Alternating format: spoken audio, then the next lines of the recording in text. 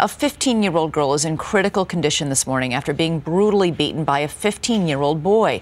And police say it was a dispute over text messages that triggered the attack. Matt Gutman has more. When 15-year-old Wayne Treacy hunted down 8th grader Josie Ratley Wednesday, police say he beat nearly to death a girl he'd never even seen before. He punched her. She fell to the ground. He continued to punch her.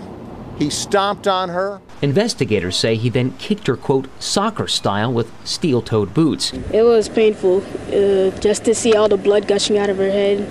15-year-old Ratley was unconscious by the time a teacher managed to pry Treacy off. Police say it began when Treacy, who'd never had disciplinary problems, tried to reach his 13-year-old girlfriend, Kayla Manson, who doesn't own a cell phone. So he texted her friend, Ratley, who expressed her disapproval of his relationship with Manson. She responded back in a manner, she said some things he didn't really like. Specifically, Sheriff Lamberti told ABC News one text mentioned the recent suicide of Treacy's older brother, whom the 15-year-old found hanging from a tree. In a rage, investigators say he texted friends that he was going to kill Ratley and rode his bicycle to the school. His girlfriend, Manson, now charged as an accessory, pointed out Ratley as she waited at the middle school's bus loop. The types of texts that triggered that merciless attack and landed Josie here in critical condition, part of her skull had to be removed to relieve the swelling, are of increasing concern to child psychologists. Treacy, who's been charged with premeditated attempted murder, was consumed by something Lamberti is calling text rage. Psychologists say the impersonality of electronic messages might actually inflame anger. If someone offends you eye to eye, you yell, you may express anger.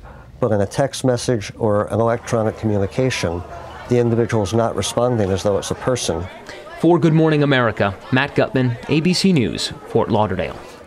And joining us to talk more about this is Dr. Michael Bradley, a child psychologist and author of the book, Yes, Your Teen is Crazy. Good morning and welcome. Good morning. You say text rage is not only on the rise, but we're even seeing something called text riots. Yeah, in a number of cities now we have this thing where kids send out a message to their kind of group of friends, let's all meet at such and such a place and riot, break windows, steal things, and actually beat up people and then run away. Is it the technology? I mean, we've often thought even about email. It's very easy to vent in an email and then push send, as opposed to when you're seeing somebody and seeing the impact your words have.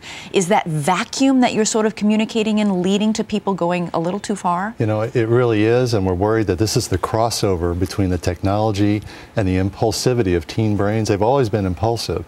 Teen brains are sort of like cars. They have the problem of unintended acceleration, and they don't have brakes to rein in the impulses.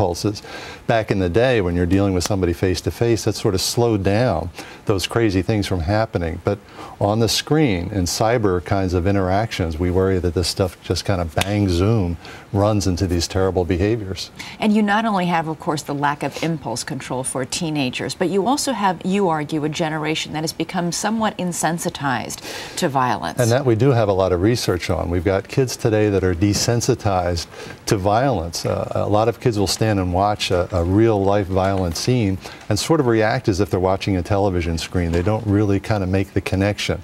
And this might be a good example of where we're seeing this terrible overlap between the technology and the challenges that young teens have with their brains. We saw that just on the West Coast, where a young girl, a teenager, was being beaten terribly by another young girl, and not only teenagers but grown-ups were standing around just watching. Absolutely, and they weren't watching for fun. When they talked, a lot of these people were just kind of vague, like just sort of watching a movie dispassionately, not connecting that screaming was real and the pain was real. And do you worry as technology becomes more and more prevalent in our daily lives that this problem is going to grow? You know, I don't know. Anecdotally, myself and some other experts are seeing that maybe the pendulum is coming back with these horrible stories. Kids themselves are now saying, you know something, maybe this has gone over the edge with the drug, sex, and violence stuff. I see that beginning to happen, and I hope it continues. We just just had a young celebrity in her 20s announce that she was giving up tweeting because she said, I found myself sitting in front of a computer all day long. Go outside instead and spend some time in the park with friends. I mean, there does seem to be an awareness all of a sudden that it can be an isolating, artificial experience. That's what we're hoping, is that, there's this trend back. The economy crashing has helped with the entitlement issues with a lot of kids.